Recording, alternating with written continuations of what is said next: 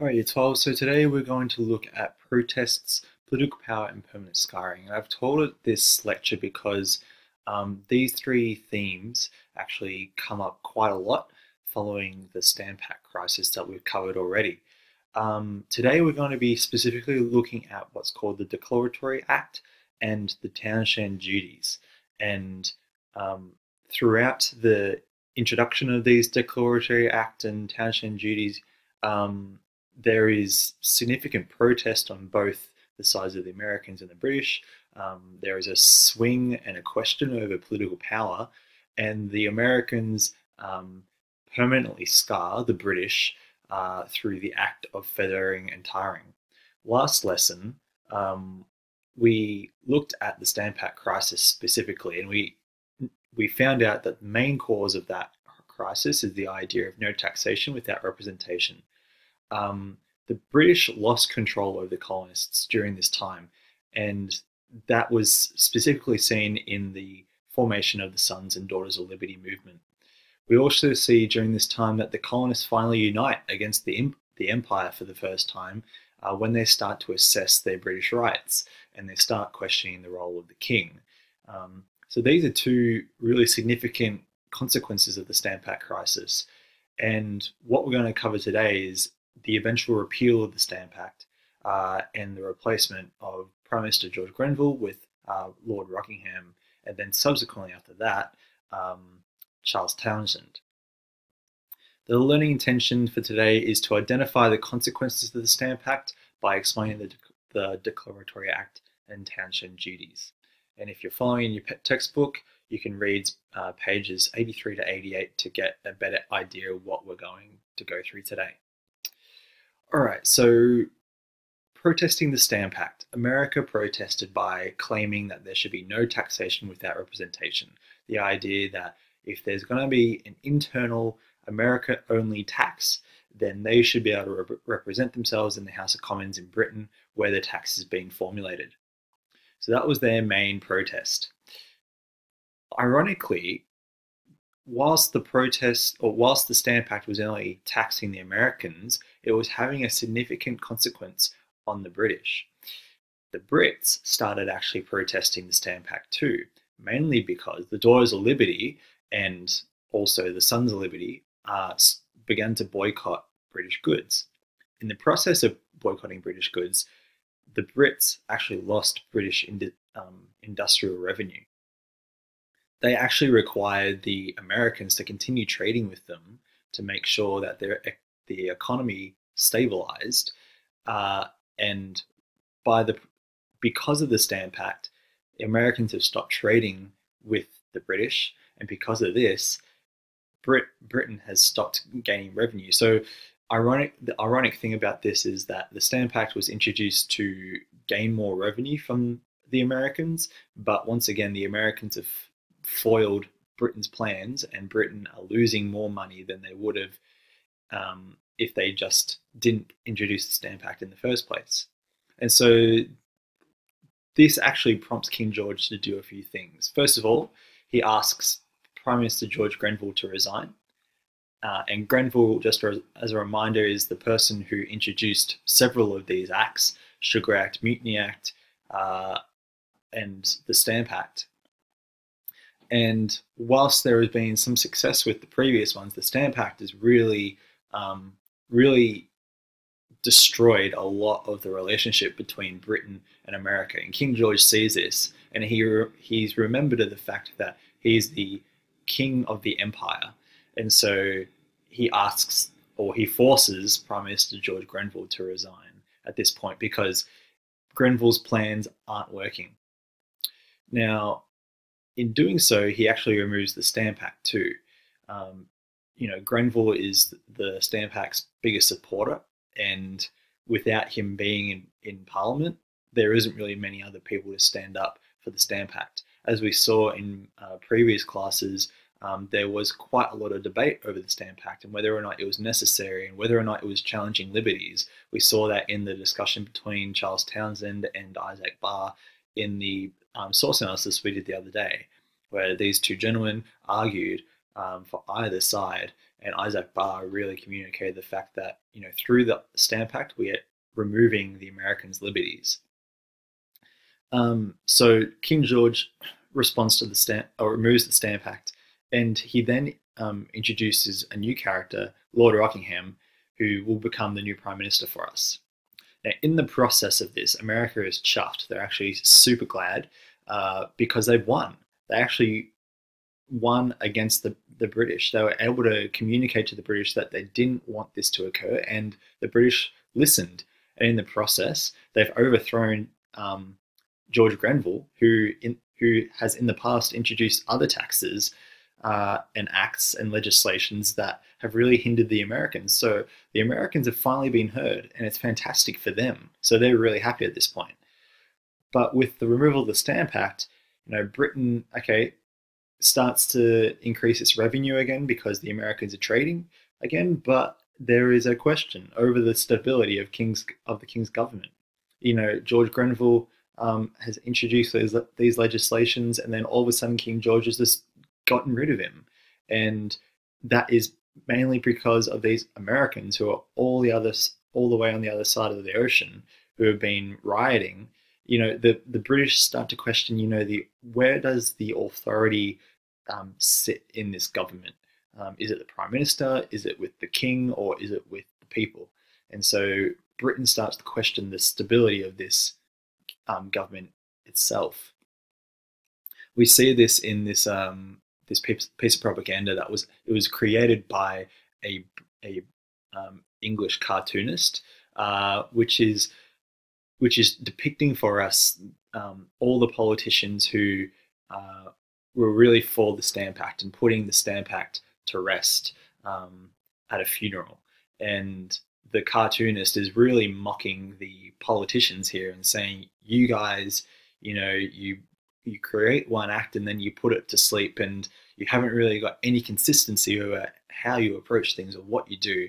And it's a cartoon, it's a piece of propaganda that again challenges the ability for British government to remain stable.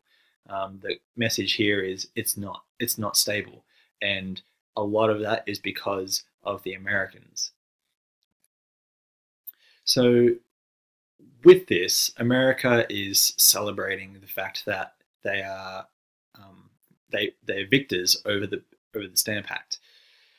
But with the introduction of Lord Rockingham, he introduces a declaratory act, and this comes in pretty much simultaneously as the Stamp Act is removed by King George.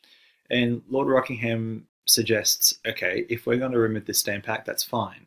But if we do this, we run the risk of, almost giving the Americans too much power in our relationship. And so we have to make sure that they are aware that we are still in control. And so he introduces the Declaratory Act. In it, he quotes, "Great Britain has the right to have full power and authority to make laws and statutes of sufficient force and validity to bind the colonies and people of America, subjects of the Crown of Great Britain, in all cases whatsoever." And so the main message here is that Great Britain has full power over the colonies and America because they are subjects to Britain. And Britain is able to introduce any legislation they see fit to make sure that they can continue governing the colonies in whatever cases it may be. Okay, so it's literally a declaration of Britain's power and authority over the Americans. Now, during this time, America is still celebrating, even though that the Declaratory Act seemingly is removing liberties or the freedom of America, like systematically through a political legislation such as the Declaratory Act. America kind of misses this, except for a few radicals that will come across in later lectures. But for the most part, America misses this because they're still celebrating the victory over the Stamp Act. And so they kind of don't pick up on the fact that the Declaratory Act has been introduced. And they also don't really question it because it's not an actual direct tax on them. For the very first time in a long time, a legislation that's coming out of British Parliament isn't taxing them in any way. It's just a plain legislation.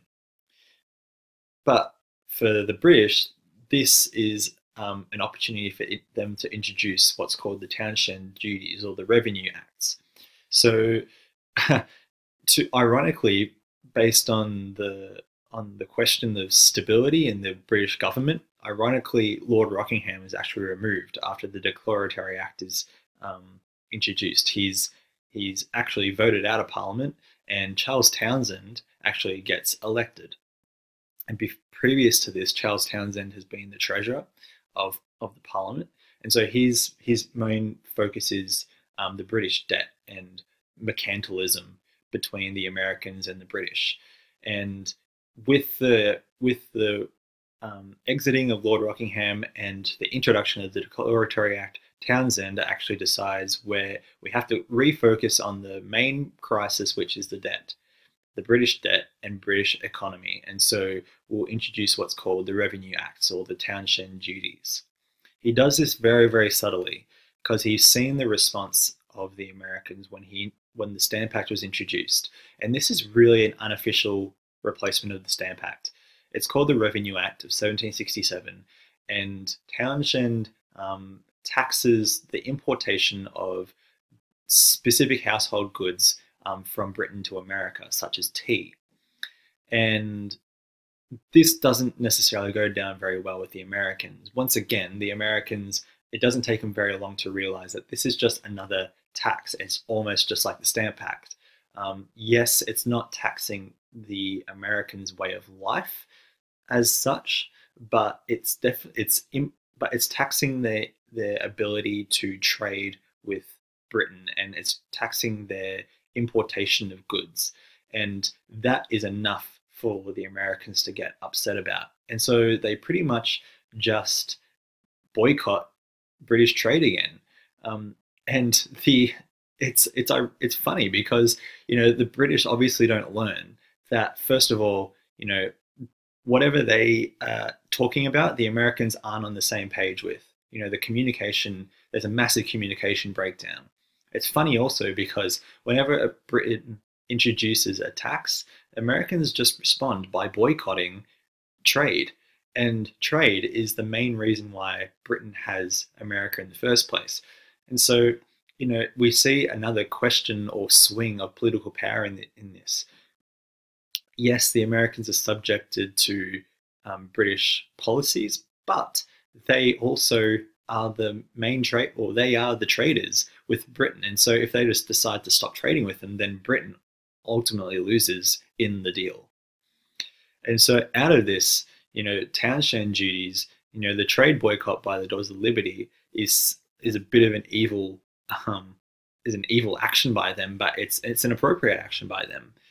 At the same time, though, the British tax collectors in America are also collecting taxes when ships from America to Britain and back to America actually sail into the harbours. And we'll see this actually happen in our next lecture when we look at John Hancock, his ship called the Liberty actually being seized by British tax collectors.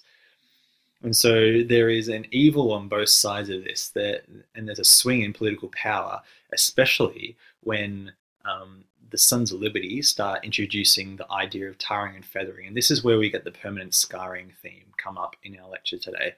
The fact that the British respond to the Townshend duties by permanently scarring the British tax collectors in America. We can see this in this piece of propaganda. The very act of the Americans tarring, so putting actual molten tar on the skin of the British tax collector, and the tax collector being feathered by them to make them look like a chicken or a turkey or whatever it would be. In the process, they are burning the skin of the British tax collectors and also mocking the tax collector themselves. And this is a massive message from America to Britain saying, do not mess with us. We are willing to permanently scar your people, your British subjects, your British tax collectors, and we want to make sure that you realize that we think this is a joke, and we're going to dress your tax collectors up as birds. It's pretty funny how these Americans that's how they think. They think that it's important to communicate the message, and they've done all the writing. Right now, they just want to dress their British subjects or the British tax collectors up as birds to represent just how stupid these taxes are for them. So the Declaratory Act, to summarise, is caused by British political instability and is triggered by Lord Rockingham coming into Parliament. And the consequences of this is that Britain remains in full control over the Americans, and America is subjected to a lot stricter British rule by law. Okay, and then we see the Townshend duties come into play, and they're caused by, again, the economic debt and this theme of mercantilism. Once again, they're triggered by Charles Townshend, and the consequence of this is that Britain enforces the importation duties or taxes on small household goods. The Americans, specifically the Daughters of Liberty, boycott the importation of British household goods. And in the process of doing that, the Townshend duties become nullified, okay? Because as soon as the Americans stop importing goods, there isn't anything to tax. So the Townshend duties themselves actually become redundant. Also, the Americans, or the Sons of Liberty, start tarring and feathering British tax collectors. And I've put a question mark over whether or not this is a Republican move. Is this the Sons and Daughters of Liberty and the rest of the patriot Americans demonstrating their republicanism? We'll see when we get to our next lectures.